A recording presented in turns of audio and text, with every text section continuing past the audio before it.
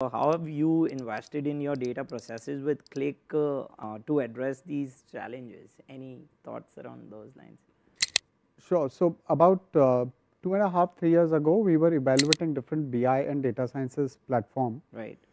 And as a part of the roadmap that we were kind of drafting and creating for Ather Energy in the field for the function of data analytics, we wanted a platform which should have probably 3 eyes as we had crafted, and those 3 eyes were intelligent, insightful, and integrated. Nice.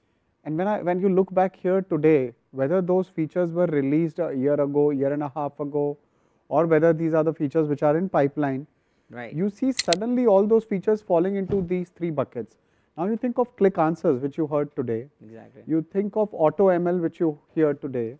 You think of Insight Advisor, which you heard today. Right. And some which were not probably called out, which was Cognitive or Associative Engine, which is a secret sauce of Qlik, which has been there for kind of umpteen number of years now. Yeah. There are multiple such features which fall into this 3, which is integrated, insightful, and intelligent as a platform.